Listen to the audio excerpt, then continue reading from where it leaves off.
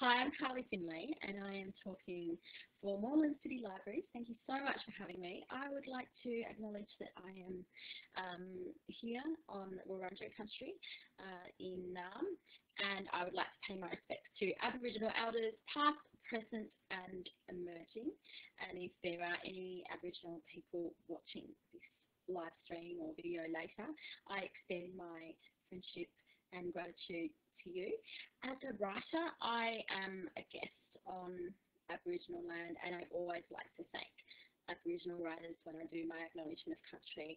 They've been telling stories here for over 60,000 years, since the beginning of time, and it's so important that we continue learning and reading from Aboriginal writers. I have a book, because this is a library event. I have a book. This is Cheeky Dogs to Lake Nash and Back by Dion Beasley. It's illustrated by Dion Beasley and written with Johanna Bell. And Dion is a young man who lives in the Northern Territory. He is an Aboriginal man, and he's a disabled man, so that's why I wanted to show it today, because it's International Day of People with Disability. His book, Too Many Cheeky Dogs, has been, not this one, but the latest one, has been nominated for the Prime Awards. That's amazing. So I highly encourage you to go out to your library or your bookstore, a library online, borrow box, to look up Aboriginal writers. Gail Kennedy is another writer that you should look up. Gail is also a disabled woman, and she's Aboriginal. And also there's a young writer called Vanamali Hermans who is incredible, and she writes a lot online. I can put an article by Vanamali in the comments so you can see it.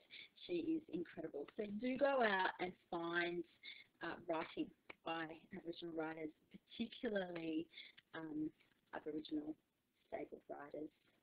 I'm just doing a Google for his work. I interviewed her recently. She's an incredible young woman. Can I put a comment? I haven't done this before. Yes, I can. Here we go. There's an article by Vanamali. We will have some notes about the books I shared as well tonight. So, it's International Day of People with Disability today. I'm Carly, and I identify as having a disability. I have a skin condition called ichthyosis. Working, particularly in doing my own tech, is I've realised just how shining my face is. And I've got a ring light because the light up above isn't as great as I'd want it, but I actually did an event last week for a video last week for the ABC, or I recorded it a few weeks before that, but it was uploaded, and I asked the video editor what's the best way I can control my shine on these kind of home video studios, because all I've got is my MacBook and a ring light and the natural light here, or the overhead light that I have to switch on. Anyway, so I tonight, because that's just a part of my skin condition, and also I will probably be applying cream, but I'm not going to apologise for that, because, you know, no one needs to apologise. So it's Disability Day, and what more can I do than talk to you about books that are written by disabled people. So I'm going to go through a load of books before mine, and then I'll talk about mine. So there's the amazing Dion Beasley book. We've collaborated with Johanna Bell, and it's just stunning. Look,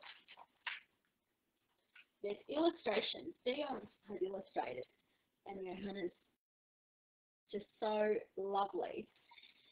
So this is great for kids, but it's also great for adults as well. And I have adults with kids, adult friends with kids, and they love the Cheeky Dog series. So go and borrow this one from the library. The next book I'm going to talk to you about, Girl, which is a new release, Asphyxia. It is a huge book, and again, it is beautiful. So Asphyxia is a deaf woman. She lives, I think she lives in northern New South Wales. That's where I met her. And she has been making art and illustrating and doing like embedded access, so Auslan within performances for years. And she has written this book. It's huge. It's so big, so thick.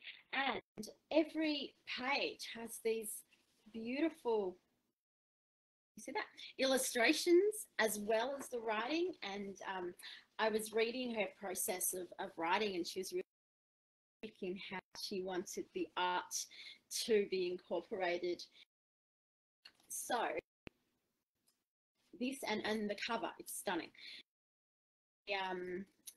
A YA, young adult fiction, but it's based on her own experiences as a deaf woman, and it's just stunning. I had a bit of a sneak peek at a few chapters. I actually have not read the full book, but I had a sneak peek at a few chapters because Asphyxia asked me to endorse it, and it was just wonderful. It is a really amazing book for young people, especially young deaf or disabled people, to feel confident, to build confidence, to find a sense of identity, and to learn about deaf culture. So Future Girl by Asphyxia. That came out, I think it came out in late year. The next one I am going to talk about is Face It. My little bookmark came out. Face It is a book that is written, or was written, by, I don't know which way to put it, James Partridge. And James Partridge wasn't a wonderful man. James Partridge was injured in a car accident when he was 19. He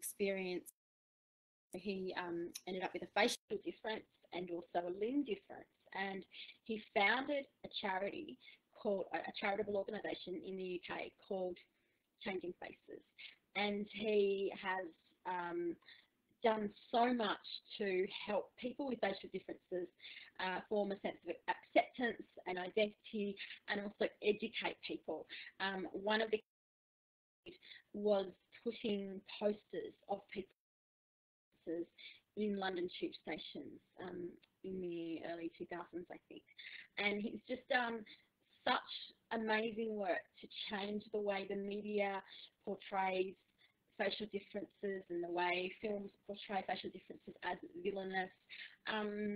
So this is James's second memoir. I have read his first and second memoirs, and they're just so great. Beautiful handbook for people who have a facial difference, and also for people who don't rather. A really great intro about experience when he had the car accident, through how he was his face was reconstructed, and also to the confidence that he's built. And then he talked about facism, which is like discrimination towards people with facial differences. He talks a lot about the campaigns that Changing Faces have done, and he also interviewed a few people, including me. I've got a little feature in the middle. Sadly, James died in 2020. The thing about social media is that you find this news through social media. So I remember scrolling through Facebook one morning in August and seeing that he died, and I was really, really shocked that his life was cut so short. But his legacy is enormous. In the last few years, he left Changing Faces, and other people, left it to people to. He established an organisation called Face Equality International. Organization has a lot of different people with that support facial and limb difference, and they coordinate. So you might have seen recently there was a campaign against the Witches movie. The Witches movie depicted witches with alopecia and also with limb differences, and Face Equality does a lot of work around that. So James is very, very missed, but this book is incredible. You should read it. Sorry, my bookmarks are in there. You should this year or beyond. Now, what I'll talk to you about is and it's called Break the Mold. From her work in Vogue, in British Vogue. She was on the cover last year, I think, of British Vogue, and she's edited it as well. Sinead is a short-statured woman, and she is a teacher, 20s or early 30s, and she is an incredible advocate for fashion inclusion and also for empowering young people, you know, with who are short-statured and who are not. This book is beautiful. I had a bit of a time to sit and read it last week. It came a few weeks ago, but it's got all of these really lovely affirmations around pride, and also your own story. I really like this page here, and it says, "Be a day," and she encourages people to think accessibility, and it's just cool. I think that it's a book that probably that you know, adults can read it as well. It's just, and I really can't wait to see some more interviews with Sinead doing this. I hope to do one day with her. The last book that I have on my pile is this one, Disability Visibility, which is edited by Alice Wong. It's an incredible woman. Alice is very prominent on Twitter and also Instagram. She founded the Disability Visibility Project, which is amazing. It collates all the stories and art of disability. She does work with American government. I think she's worked with Barack Obama before, and she's just such a great coordinator of disabled people of our stories. And she has edited this, I think, in June, and I'm going to read the blurb here. 1 in 5 people in the United States lives with disability. Some are visible, others are less apparent, but all are underrepresented in media and popular culture. Now, just in time for the 30th anniversary of the Americans with Disabilities Act, activist Alice Wong brings together the urgent, galvanizing collection of contemporary essays by disabled people. Harriet McBride Johnson's account of her debate with Peter Singer over her own personhood in two original pieces by authors such as Kia Brown and Harman Germer, from blog posts, manifestos, and eulogies to congressional testimonies and beyond. This anthology gives a glimpse into the rich complexity of the disabled experience, the passions, talents, and everyday lives of this community.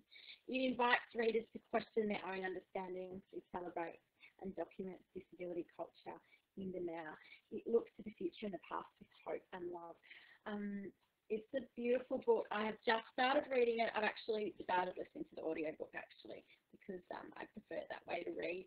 And it's just wonderful. The introduction's done by Alice, and she has someone else reading it, and another woman in the disabled community reading the book.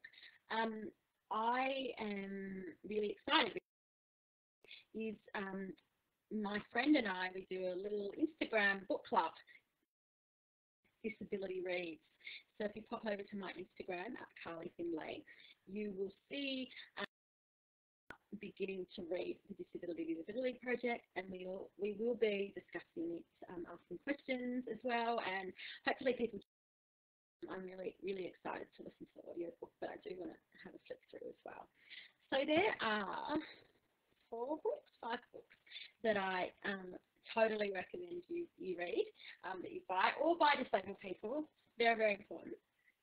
Is everyone, can people hear me again? I'm sorry. I was talking before about the importance of reading books because it's Disability Day today, and it's so important to read books by disabled people. That is not alcohol, by the way. That is a elderflower drink. Last night I went out to a staff party. I work at Melbourne Fringe as Access and Inclusion Coordinator, and of course, you know, not being out very much, not being socialising with people, I had 2 drinks and it felt like 7. Oh gosh. Anyway, got some elderflower cordial, which I really like. Okay, great. I'm really glad the microphone is working now. So we've got probably about 20 minutes. I would love some questions. I'm going to talk to you about 2 other books now. This book is called Say Hello. It's written by someone called Carly Findlay. Look, the reviews are all right, although I have been told in the reviews that I'm a thoroughly terrible person, apparently. Anyway, don't read the reviews if you've written a book. So I wrote Say Hello. I wrote it, it took about 2 years from idea to finish, and it was published in January 2019, and it is a book about me. It's a memoir, it's a manifesto. It talks about what it was like to have ichthyosis. I mentioned before I had ichthyosis, that's why my face is red. And I also talk about how I expect or would like disabled people to be treated. I would really like to be able to go out without being asked why I look the way I do, or I would like, to receive the same treatment in stores as other people, as non-disabled people do. Anyway, so I've written this book called Say Hello, and it's really weird to have a book out with my face on the cover. One thing that I really wanted to do is put different perspectives in this book. There's a lot of chapters in there about me, obviously, but there's also chapters around disability activism and who and what you can follow to be a better ally and to find like a sense of community and a sense of identity, because that is really, really important too. It was amazing last year. I'm so thankful that this came out before COVID, because it meant that I got to do in real life events. I got to travel and go to Bali and Byron and Perth and Sydney and Albury, where I'm from. I grew up in Albury, and yeah, it was amazing to have that, and now it's been made available worldwide. This is a really exciting story, actually, and it is a reason why accessibility matters. So I mentioned before that Haben Girma is in disability book, and Haben is the first deaf-blind graduate from Harvard, and she's an American woman, an Ethiopian American woman, and she asked me if she could read my book. And the way she reads books is that she reads through Braille. She needed an ebook so that her Braille reader could transfer the information for her to be able to feel the words, and it wasn't possible to get that in America. So when she emailed me, my book was available in paperback, but it's a bit hard to get. You could buy it from Australia, or it was available in audiobook around the world, but those 2 options weren't available to her because they weren't accessible to her. And it was not available in a ebook form in America. And so I asked my publisher at HarperCollins if they could make it accessible so that Haben could read it and other people could read it. So they sent Haben a message and sent her the ebook so she could read it, but they also sent me a contract. And now my book is available in all formats around the world, which is amazing. And accessibility has just opened up this new market, and now I'm seeing it from people who are reading it in England, in Europe, in Asia, in the Middle East. It's amazing. So, accessibility opens up markets. The other book I want to talk to you about as well is Growing Up Disabled in Australia.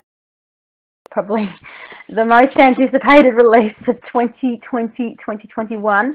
It was supposed to be out in June, and of course COVID put it off.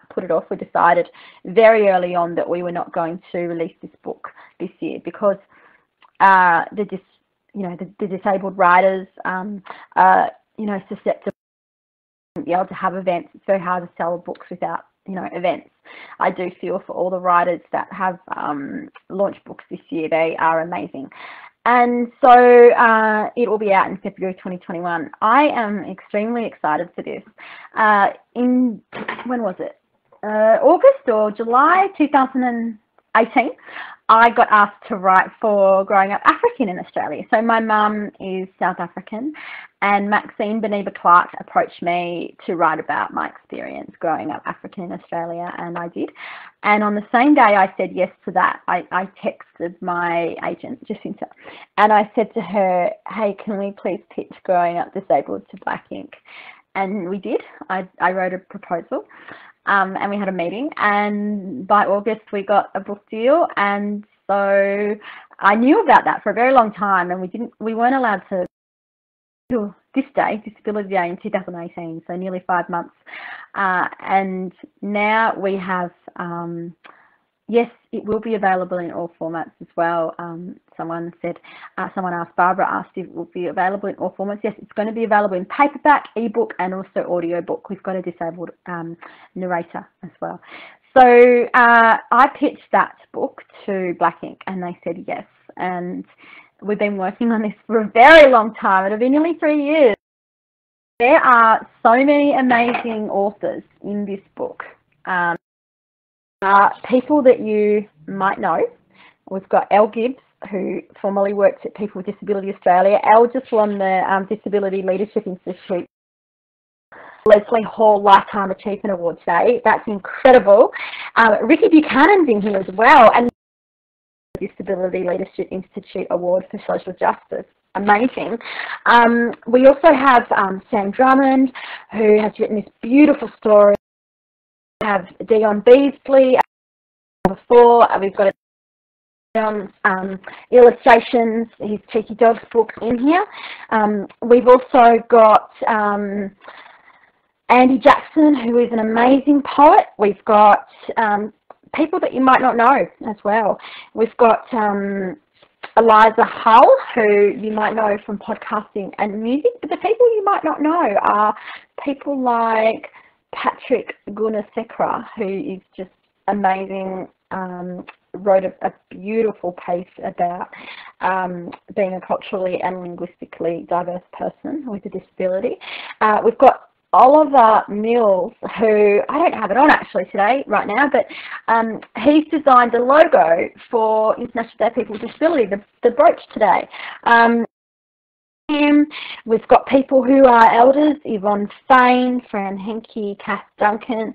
We've also growing up. Isis Holt and Lucy Carpenter are still in their teens. We've got some other young people in their 20s. We've got poetry, we've got drawings, and we also have some interviews. I did an interview with Jordan. I also did an interview, actually I didn't do an interview with Jordan Steele-John, I edited his interview, someone else did it.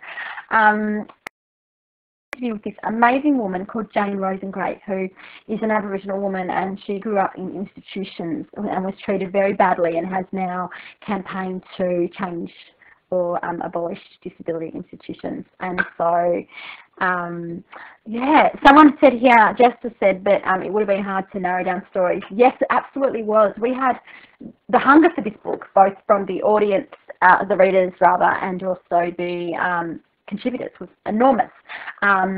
We had 366 submissions, which was incredible, and there's like 40 something people in there. I don't have a piece in there. I've only written the introduction. So that will be out in February. I'm really excited about it. So hopefully we'll get some in-person events. I have some time for questions, to ask questions. To choose who do we. Yes, it actually was challenging. So there were so many amazing stories, and we really wanted a diversity, or I really wanted a diversity of experiences, of disability types, and also I wanted a culturally, linguistically, gender diverse group of people. And so it was really hard. You know, there were amazing stories, and I hope that some of the stories have been published elsewhere. We did tell the people who were unsuccessful where else they should try to get their stories published. But yeah, it was hard. It was really hard to do it. I was reading the stories in batches, so the batches of 20 at a time. So it was hard to choose because I'd say, oh, this one's great, and then I'd read another one and say, oh, that one's on the list, and then I have to shorten the list, and I had a long list, and then I had a short list, and now we had the 40-something people. And then I also looked for gaps as well. So from what we didn't have, there's a writer in there called Cubby from Melbourne, culturally and linguistically diverse, hard of hearing person, and they submitted a piece which was great, but I didn't have a piece about a disabled parent, and I rang Cubby and I said to them, I really loved your piece that you submitted, but I'm actually looking for a piece on disability and parenting. Do you think you could submit something? And they did, so that was the way we could keep them in. And the other thing that happened was there was a person who submitted an amazing story, but it just wasn't the right fit for the book. And Black Ink came to me and said, would you know of anyone that's a teacher that could do teacher's notes, a disabled teacher? And I said, yes, I do actually, one of the people that submitted. And so now Christy, has got a job doing the teacher's notes for the book, which is amazing, and I'm so thrilled for that. Are there any authors being published for the first time? Yes, absolutely. I would say that most of the authors in here are people that have been published for the first time. But there are some people who you might not have heard. One thing that I'm really excited about is these books lead to publication. I did an event last year at the Byron Writers Festival with Maxine Beneba-Clark and Sarah, her surname, who also wrote for Growing Up African, and her piece was amazing. It was about her hair, and she has now got a book deal with Black Ink. I know so many people whose work, like, you know, I think Ben Moore was in Growing Up Asian in Australia, and then he edited Growing Up Queer, and he's had all of the other success that he's had since then. But yeah, I think it's really led to big opportunities. So yeah, there's people there that I'm sure will, you know, do really amazing things after this book. Oh, thank you. You can, there's the link in the,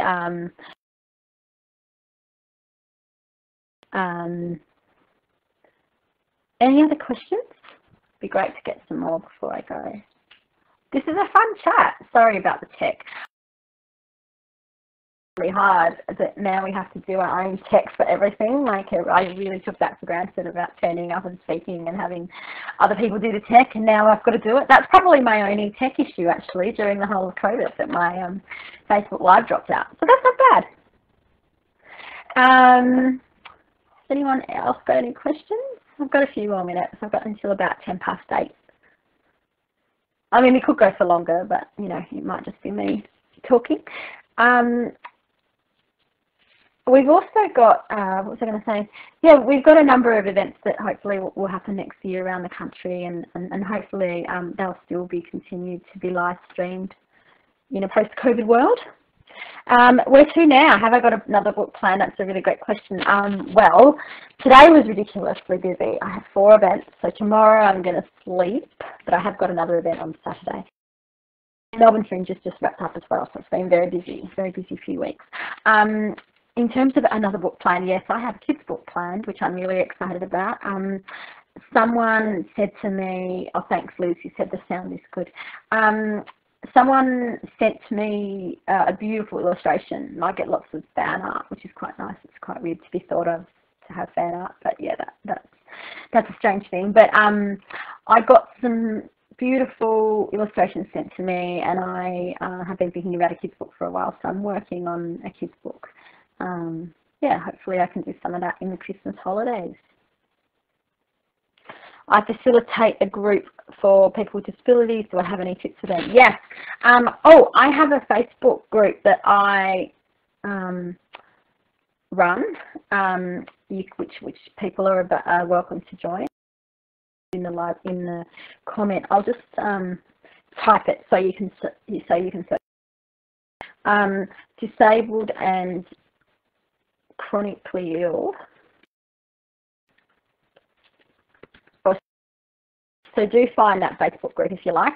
They can join that if they are identifying as disabled or chronically ill or deaf. My tips will be like something every day. Book status, even if it's like a note on your phone, even if it's a tweet. I also recommend starting a public blog or a public Facebook page where people can follow you and find your work. People want to see that you're an audience. I'm going to grab a thing that I did for another library. I did one for the City of Melbourne Library a few months ago, and I will find it and I'll put it in the chat, because this had writers getting started. My biggest tip would be to, you know, lots of people tell me that they love to write, but they don't write. So if you want to be a writer, you've got to write. Yeah, making a public profile, like for your writing, putting it on Facebook, putting it on Twitter, where editors and publishers can see that you can build a profile, that you can build an audience, that you can write to deadline. That's really important. When I was getting, publishers, they were looking at my social media followings, they were looking at what I'd already done with them, already, you know, written stuff for the media, so they obviously saw that I had a good track. Are there books that feature disability inclusion without minimizing? Oh, that's for children. I think the one that I mentioned before was really good, the Sinead Burke one. But I feel like young, like disability books for young people are quite lacking. I mean, they're sort of like just incidental inclusion, aren't they? Maybe the library could give some good tips on that, because I feel like that is really lacking. Liz asked me, I heard on social media, or I read on social media that I had a busy day. What did I do? So it's Disability Day today, as I mentioned before, and I had to do 3 other events and this one. And yeah, I've done a lot of speaking events. So I was saying that I felt, this is social media as well, I said I felt like the Vicar of Sibley in rushing around and doing everything. Yeah. Yeah. Well, has anyone got any more questions? I'm going to stay on for a little bit. I've got about 4 or 5 minutes left. It's lasted for 18 minutes. Very good.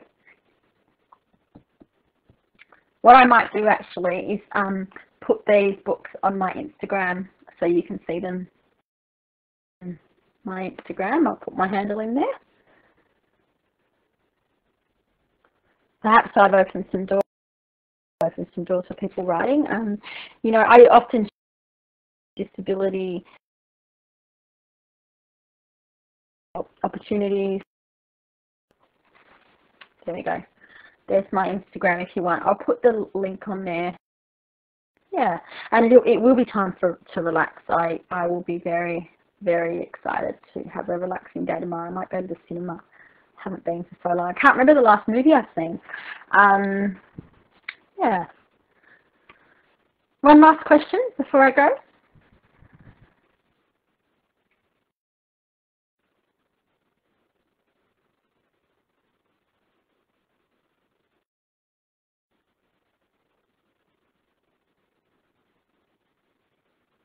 I can't see one last question. You're all very quiet.